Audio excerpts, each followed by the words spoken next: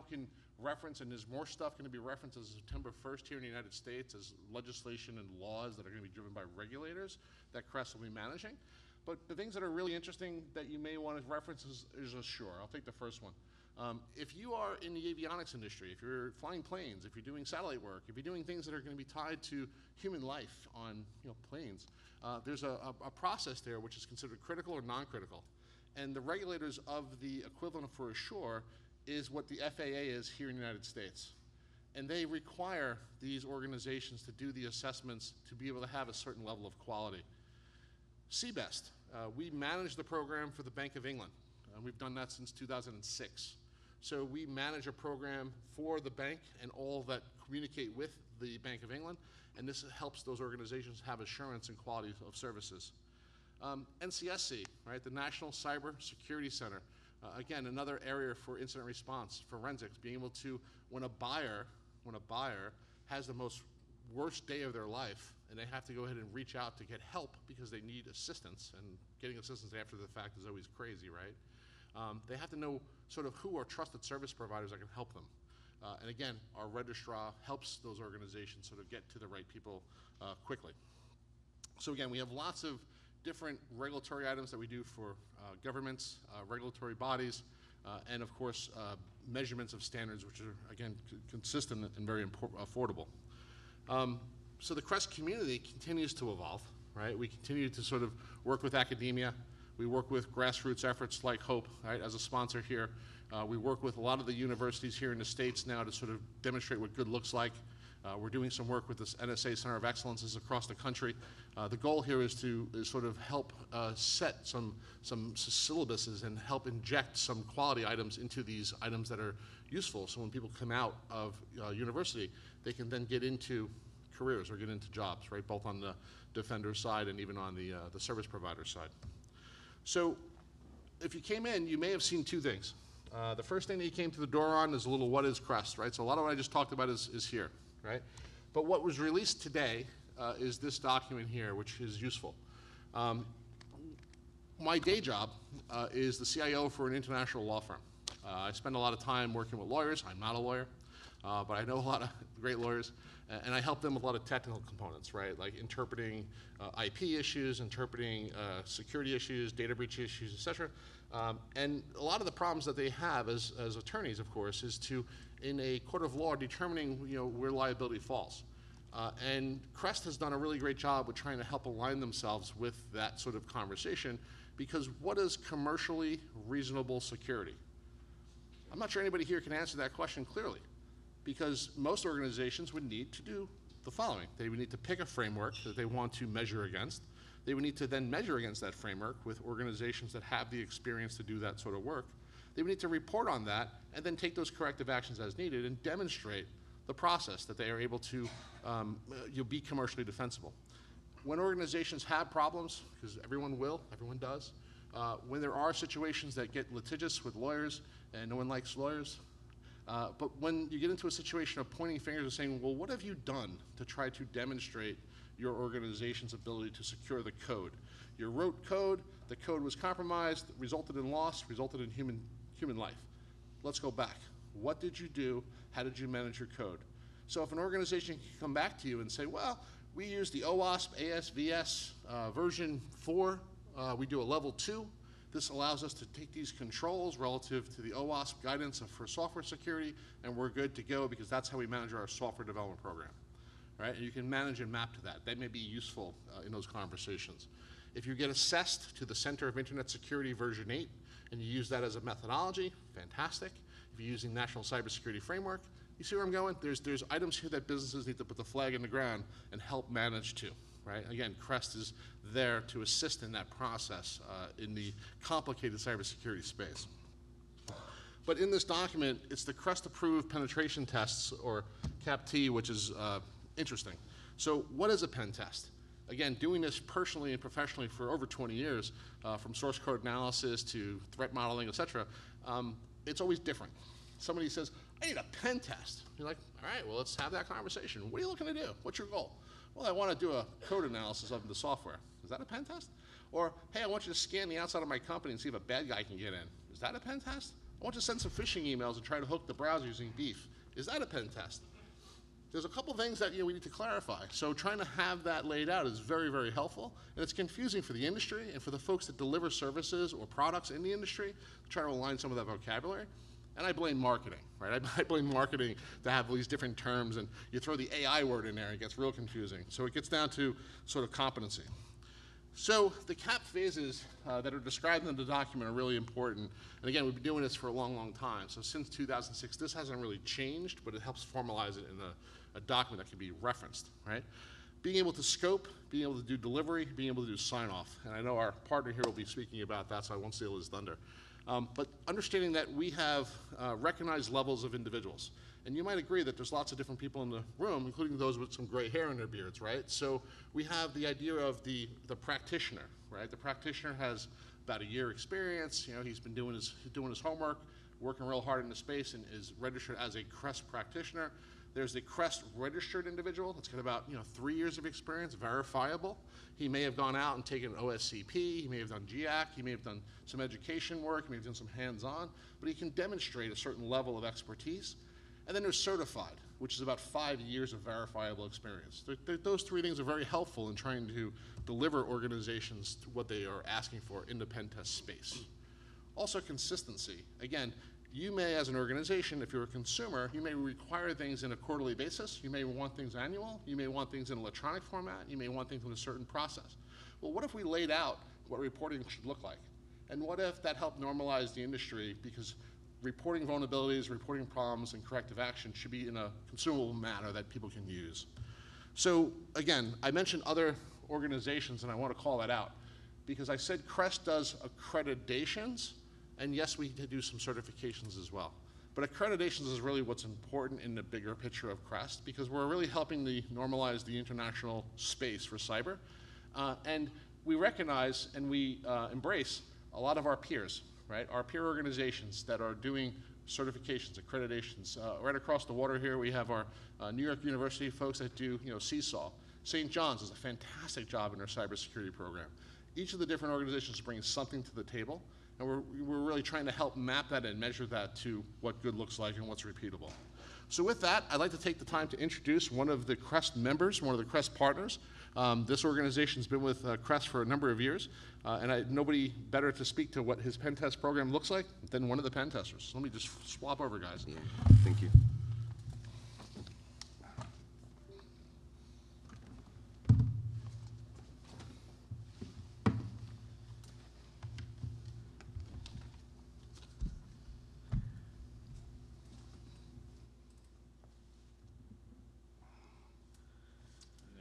All right. So first of all, thanks, Tom, for having us here, sharing the table with you. I'm going to give an introduction of myself, Versprite, and how we approach the CAPT specification with a real case study of a recent engagement that we completed. That's the agenda, basically. So I'm the leader of the offensive security practice at Versprite. I go by WACO, which is easier than jargon. I have last 15 years of experience doing pen testing. So Versprite is a global security firm. It has a global presence. I have my team spread in Barcelona, Buenos Aires. There's people in Atlanta, people in Romania. We are CREST accredited. As Tom said, for a couple of years now. We are offensive-minded, but with a focus on risk. Actually, our CEO is the author of the PASTA framework, which is a threat modeling framework that puts customer at the center of the scene and gives context to everything that we find.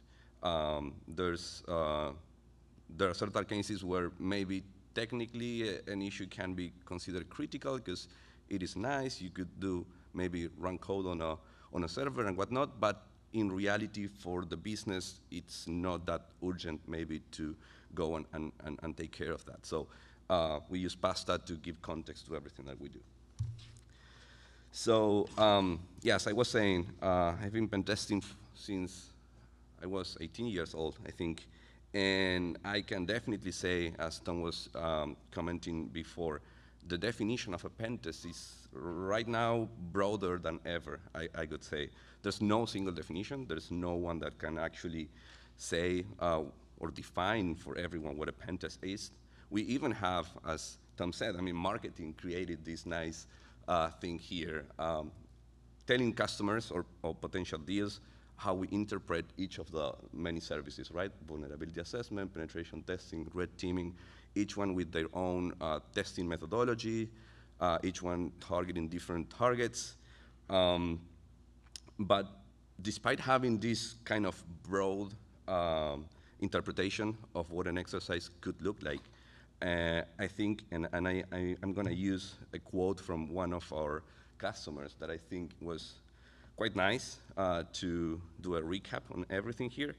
It's about the process behind the methodologies.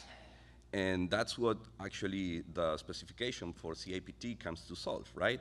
The process. It focuses on the process for scoping, the process for delivery or the execution of the engagement, as well as the signing off of the testing. So with that, I wanted to bring a case study of a real engagement we completed. Customer was calling this, when they reach out, a cloud security operational assurance for ACME. I'm using ACME here. And basically, I mean, the word assurance was there, so we knew that customer was gonna most likely be using this to show they are doing things right, they are being diligent, and they may be also be using this for regulation purposes, because customer was coming from a healthcare industry, right? So we already knew this was serious matter, you know? I mean, there was gonna be people taking a look at the results. So we wanted to do our best along the entire three phases that we have here. And the first thing that we have to do is to talk to the customer, as Tom said. I mean, you're calling this a cloud security operational assurance, so what do you mean by that, right? What's the scope of work? What are the goals? What are the objectives? What do you have in mind, right? What you're gonna be using this for. So when talking to the customer, we define a couple of things. We identify they were looking to assess their overall infrastructure, but with a big focus on the cloud portion. They were looking for adversarial exercises, so we already knew we would take kind of a red teaming approach here. They were not willing to share any information, so definitely a black box approach, more of a red teaming, not so much of a pen test. We were free to actually touch on everything that was public, so the targets could vary a lot. I mean, they were talking about public infrastructure, but we also found they had mobile apps in the stores that we could take a look at, and so on. So broader scope here. They were also looking to determine how we could abuse everything that could be found publicly via OSINT or some other means. And then we discussed about some rules of engagement which are quite important. They wanted daily updates, obviously specifically around critical findings. And they were not looking us to do any kind of extraction during the proof of concept for post-exploitation. They were just looking for us to show the potentiality of the issues. Of course, as with every single engagement, avoid at all costs disruption of services, because we were testing production. So that's good. I would say that's normal nowadays. So once we knew what this was about, we started working on the team assignment. We really needed skilled people, not only during the scoping process, which I was part of, also Courtney here from sales. And the way we worked with the team was having a principal security consultant leading the whole engagement. And this was a teamwork because of the size of the scope and the time we had to do the work. So we then assigned a senior consultant, a security consultant. I was overseeing the entire engagement along with a team lead. There's a PM, project manager, and we also have a client success manager. And we work as a team during the whole stages of the project life cycle. which I'm gonna tell a little bit about now. So this is the process, right? I was talking about no matter the methodology that you follow, the process is key here. And everything starts, I mean, once the SOW is signed, everything starts with a preparation time. There's a kickoff call that takes place. We review everything that was agreed on. There's an initial OSINT for us to see maybe if we can purchase a typo domain or do something that needs a certain time of maturity after, before going to use it. We do a quick risk-based analysis, trying to learn more about the customer, main business use cases, vendors that they have, a little bit about the size of the company and whatnot. And we obviously do the initial setup of the attack servers. Then we go into the kickoff, where we send a kickoff email detailing all the things that we agreed. We go into this PASTA framework, taking a look at different stages of it. We do the OSINT and recon, and then we go into the in-flight phase where we are basically doing the entire methodology for whatever we are testing, right?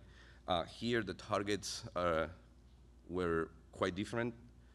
We had APIs, we had web applications, we had mobile applications, we have cloud infrastructure.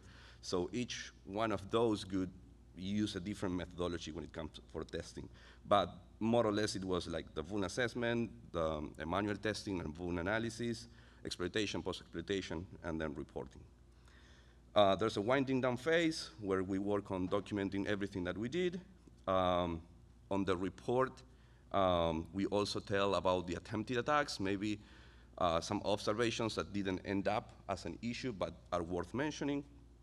We have a wrap-up stage, and when we have this cleanup process as well, we don't want to keep anything about the customer once we complete the testing. And then we have the closing. With the closing, we deliver the report. We go into a technical debrief.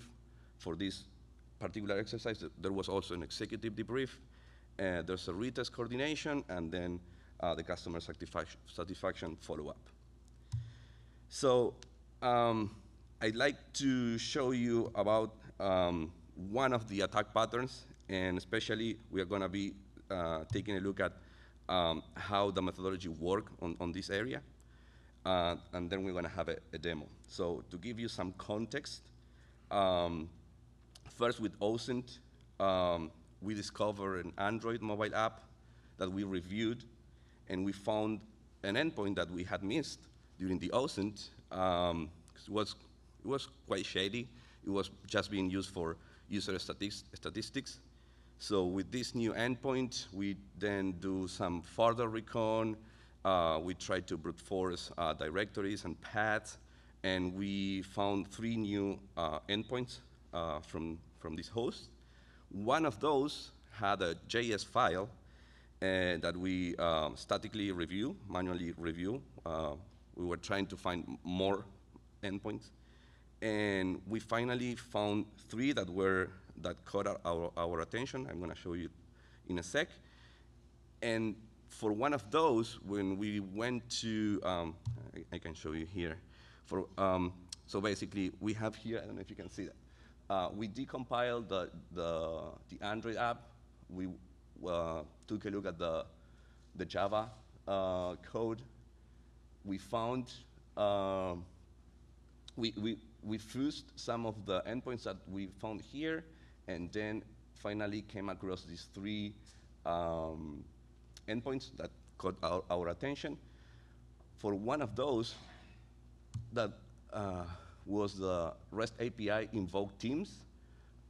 When we were calling that with no credentials, because this was black box and we didn't have any so far, there was a stack trace that caught our attention, because basically we were seeing a token, an authorization bearer, for an endpoint that was saying graph.microsoft.com.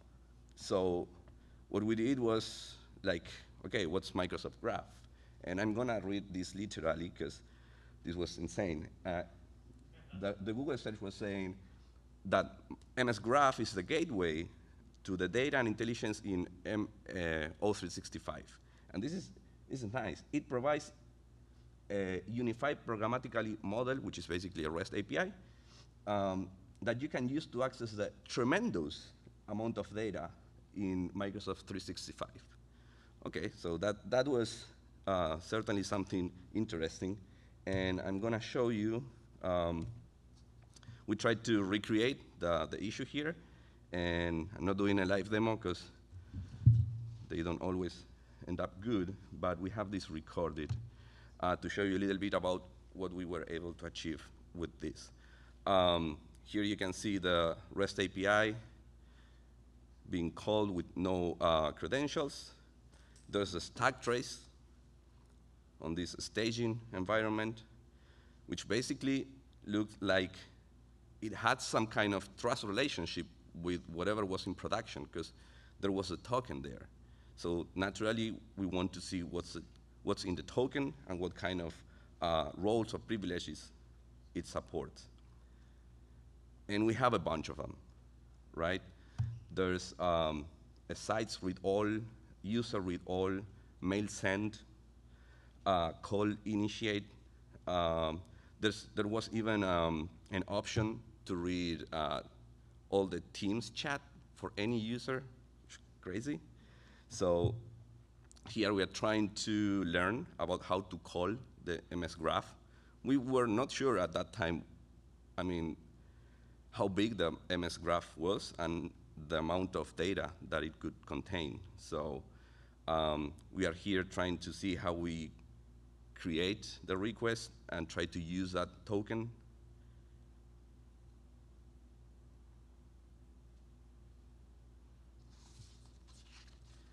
This one in particular is to list users on that tenant, for that tenant, Azure ID tenant.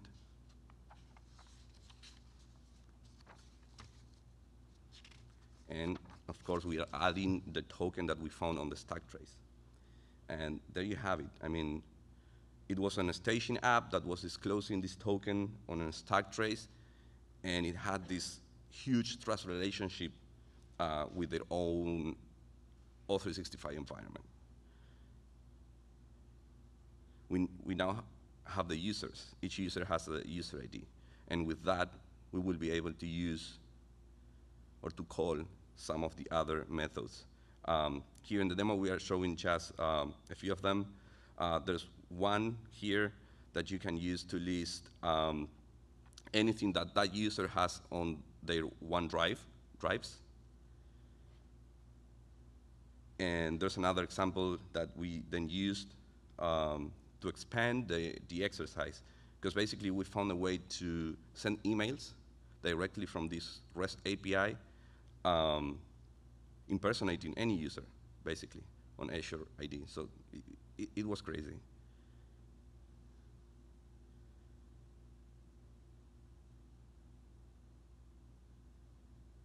So here we are trying to see how to create the entire request and get one file as a proof of concept, basically.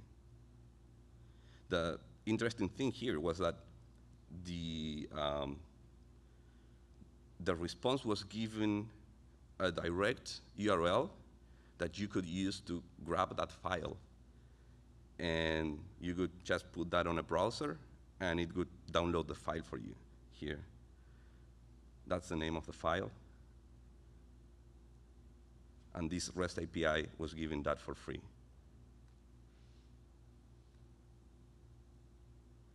We are using the Excel report. That's like, looks more juicy.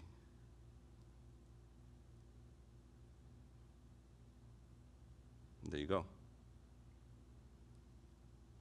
So a couple of things here that I wanted to talk on. While the next proof of concept is how we managed to send emails impersonating any user on their O365. Challenges. Obviously, this was a broad attack surface, so many different methodologies that we used during the engagement, having a defined process, tested process, right, that focus on all these three main areas. Scoping, obviously, if this hadn't been scoped correctly, we wouldn't have the time to do things properly, right? Because the scope was quite broad and large. This project life cycle that ensures the whole engagement is delivered accordingly, and then obviously the way you present all of this, right? Because you have to connect a lot of points. That was a big challenge. Then also, I mean, despite we have a clear, defined project life cycle, you still have to account for any surprises during the engagement. Here, what happened was that we had to immediately inform the customer about what was going on. Obviously, this was production, and we found this with no information whatsoever, so it was out there for anyone to exploit. And they asked us to pause the testing. They did some remediation. They wanted to make sure that this wasn't exploited before, and then we could continue. So accounting for maybe roadblocks or hiccups, that's also important. Keeping a fluent communication with the customer across all phases, that's key. So this is the last proof of concept where we are sending an email impersonating one of those Azure AD accounts for our customers.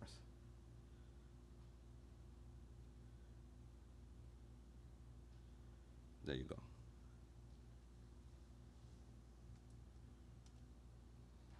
So that was a demo, and yeah, I just wanted to show you, I mean, despite being framed within the CAPT specification, that doesn't mean that you cannot do cool stuff, right? I mean, this is not boring stuff at all. And you do need this kind of specification when it comes to doing assurance activity.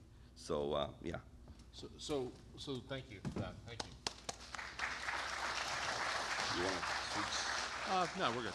So again, I think that, you know, one thing that speaks to is the example of it's not a movie, right? Like, it takes time to look at the controls relative to an organization being assessed. It takes people that have the knowledge and experience to do the testing, and, you know, the CREST layout of what good should look like to the end buyer is very helpful in all organizations sort of forming a process that's somewhat repeatable. To demonstrate how that technical example becomes a reality for everybody in the room, I'd like to play a quick game. It's the same game we actually played in 2010 at Hope, but I think you might get some giggles out of it.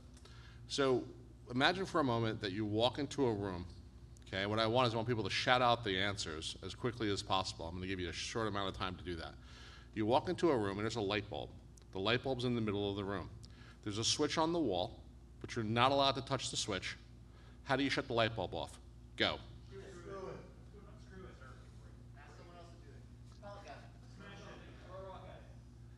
There you go. So, you know, we've had feedback about pellet guns. Have somebody else do it. Maybe shut off the power, don't pay your bill, throw a rock at it, right? There's all different ways to approach the same goal. And I think that's really the spirit of what we do in the space of security, right? We look at what I call loose approaches and say, okay, so here's kind of what we're gonna do. We're gonna walk in and we're gonna assess, we're gonna look, we're gonna make sure we're approved to do those type of things. Now let's go deal with the right guys. So however the end goal is reached, that's sort of one of the very important parts of the penetration testing side.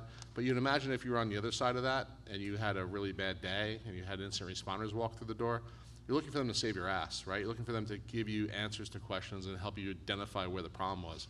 So you don't really have a lot of time to waste. You don't really have a lot of time for, you know, them to figure it out. You want sort of the best and brightest to go do the job.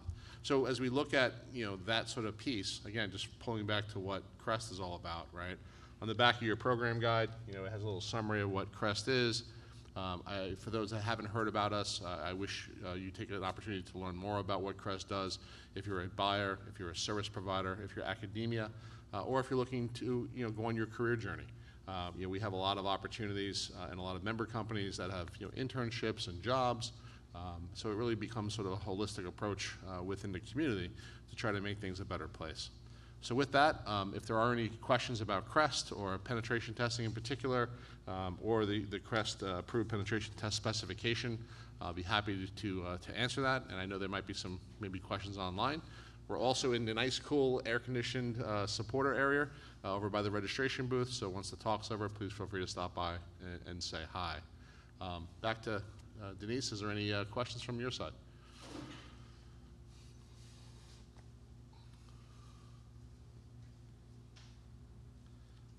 Excellent. So please, we certainly lots of resources to talk about any questions that you may have. We'd be happy to answer them or give you our opinions. Again, there's lots of tools out there. We can recommend a lot of them, but obviously I always say to my wife, I can't paint the house or fix the door, but if I walk into Home Depot, there's a whole row of tools. Tools don't make anything happen, right? It's the intelligence behind the tools. Sir. Question for Wacko. This demo was good, but what are the actual deliverables that you produce for the C-level executives at that firm to the end client that is not as technically savvy as most of the crowd probably would be here? This is all good for us. How do you take that? What's the methodology? What are the deliverables and different final results that you give to them on that level, basically? So there's two pieces there. From the service provider perspective, his opinion or his answer is going to be the right one for his company. In the guidance that is available for you, CREST does outline what that good does look like for the purposes of mapping it, to the purpose of being able to feed it up, to be able to be demonstrating due diligence, due care. At the end of the day, your reports may be slightly different, so please speak to that. But the goal with all the CREST assessments is to follow somewhat of a standard process so that they're consistent. And that's the issue, the breadth of it. Yes. Yeah. No, that's a good question, 'cause obviously this was a technical demo. The way we present the issues on the report, basically we do have three main sections, I would say, on our report. There's an executive summary where we speak at a level that can be understood by anyone. There's like no deep technical wording there. Then we do have a technical detail section, and the last one is for every attempted attacks and maybe observations. On the executive summary, the way we try to convey ideas is from this business risk perspective and to give actionable items. So there's after we go through the PASTA methodology and the risk-based threat modeling, there's a risk analysis that we do at the end. So we give to the customer like, hey, you know what? We try to summarize everything that happened here at a higher level. So you had basically a staging server that was public. It had a trust relationship with your Azure ID. It wasn't pen tested. So we tried to let them know where they are not doing that good, like giving actionable items. We also say where we tested and they were doing right, okay? So that's the idea that we have when it comes to the executive summary. And if that answered your questions. Yeah. Yeah, so that is probably the number one problem for the buyer, right, is getting a consistent output. And if they have a regulated need to comply or provide data reports, then digestible format, which is similar, is very important. And then also each of the different service providers, we have about 300 of them, by the way, worldwide currently. As we make strong recommendations for a process to be followed, you might agree, then it becomes sort of soft touch as well. Service providers should be doing a soft touch out debriefing with their client, should be making sure that the check signer is very clear as to some of the goals, and probably even along the way, the threat modeling piece that was mentioned, what's the dollar value of the impact, right? So we can kind of bring it back to there. Most of us that do technical work, right, we're kind of in our own world. We don't really care about that, right? So it's like, here's a technical report, go fix that. Then there's another layer. Usually the other layer is, okay, so what was the impact of this? How does it really affect your business? And then sort of doing the downstream effect. So CREST definitely calls those items out for our organizations to address. And again, we do our best to help level up the organizations. Now, one thing that's a suggestion is if you do happen to go to the CREST website, and you do look at the member list of companies, which is completely free to the buyer, right? You're going to come up with a list of organizations. Some of them you may know by brand, by name, right? So there's a lot of great companies. when you inquire with them, you need to be very clear. If you're looking for a pen test, you're looking for a CREST pen test. And the reason why I say that very clearly is because every member of the CREST organization that provides services, that's accredited and certified, has a CREST ID. And many organizations will provide a pen test or a CREST pen test. So my point is no, buyer needs to understand some of those things as to what they're looking for. And then of course CREST does get involved as any sort of contract issues, any sort of issues with these deliverability of the information, and we serve as a mediator, right, because we are the accreditation body. The best thing that we can do for the buyer is help quickly solve issues that are going to be popping up between buyer and seller. And for the service company, if they are grossly negligent, they will be removed from the accreditation list. And then they will be globally removed from those procurement opportunities, which is usually significant for them. So there's a win-win for people to work together. Hopefully that answers the question. Sir. So I work for a CREST accredited partner. Yes, sir. But I am curious, and I think this would be valuable for everybody else in the audience, is do you have any stats on the percentage of organizations that come to be accredited by CREST that are turned down to the fact that they don't follow a certain, requirements or Yes. procedures and stuff, to really show how valuable or how, oh yeah, sorry. Do you have any stats to really show, the number of organizations that come to CREST to be accredited, but are unfortunately turned down because they don't meet requirements? And I think that would really demonstrate to the audience how valuable and strict the CREST requirements really are in, making the cyber world more secure. Sure. So the organization does produce that material. As an accreditation body, our group is we're not an audit pass-fail type of organization, right?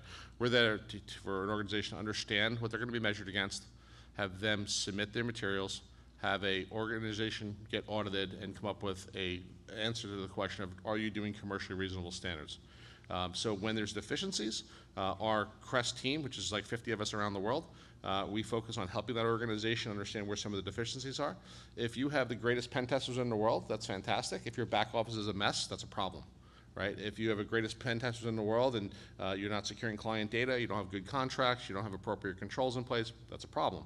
So we would basically reject the application and point out where the problems may be and that they can go ahead and fix those and resubmit.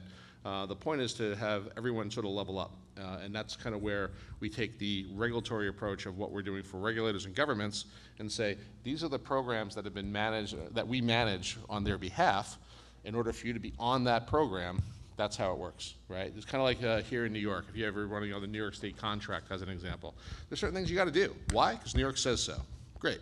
If you apply and you don't meet the requirements, you may not be on that contract, or you have a certain amount of time to sort of meet that goal. But from a perspective of numbers, I would say at any given time, there's 100 or so applications, and those organizations are typically getting coached along the way until they're able to mature and then be able to be on that list. Also, they're reassessed. So individuals are reassessed every 3 years for competency.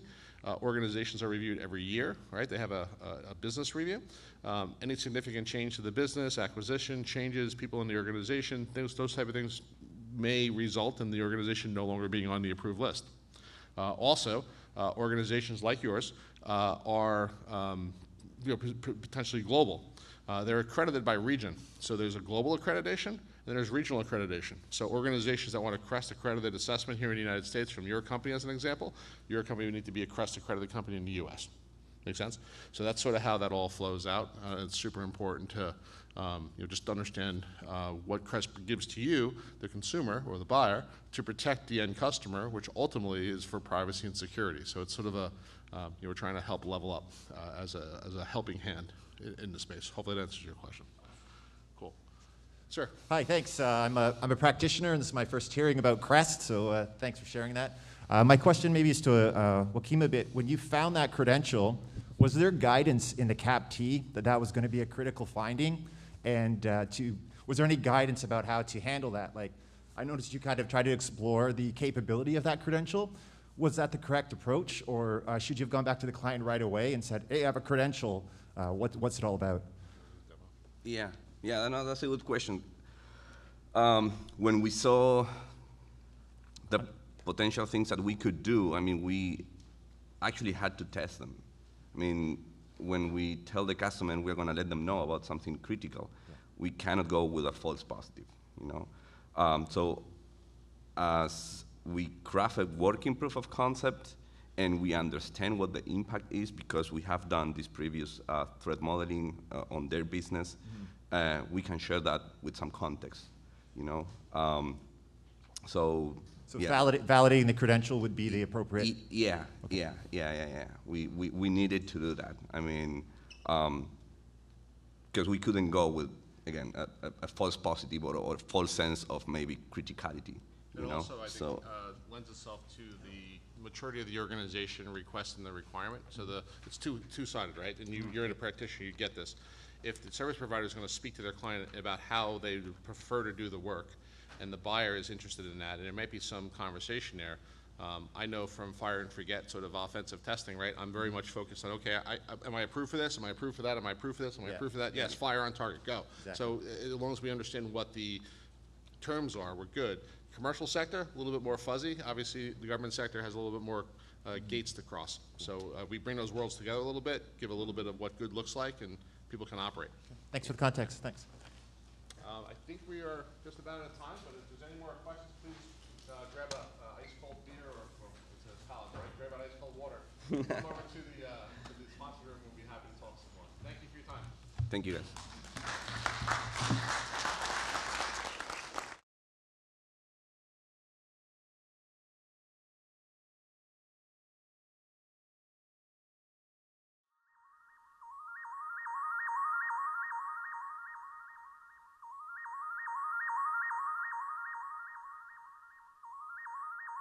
Welcoming our next speaker.